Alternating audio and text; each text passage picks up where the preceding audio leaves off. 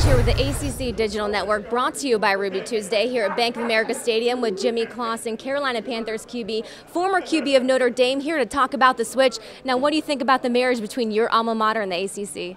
I think it's good. Notre Dame finally going into a conference, not football, but all the other sports, and I think it'll be fun, for the football team to play an ACC, game 5 times a year. So it'll be fun. Now, talking about those 5 times a year, when you were under center, you faced off against teams like Boston College, UNC. What other matchups are you looking forward to? I'm looking forward to seeing them actually play Miami this year, Florida State, just to name a few schools, but it'll be a lot of fun. Now, these two have been in talks for a while, but it's finally taking place. Why now? Why do you think it's happening right now? To be honest, I really don't know. Back when I was in school, everyone thought we were going to go to the Big East, and then the Big East, kind of got split up, and there's more teams from the Big East going to the ACC. I heard Pittsburgh, might join the ACC. So, I don't know about the timing, but I think it's good for, not only the ACC but Notre Dame as well.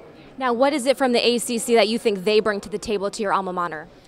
I think just having a sense of, being in a conference and having a conference championship, I think is good. Obviously all the other sports were in the Big East and play conference championships, but, playing in the South and, coming up and playing at Notre Dame will be a lot of fun for the university.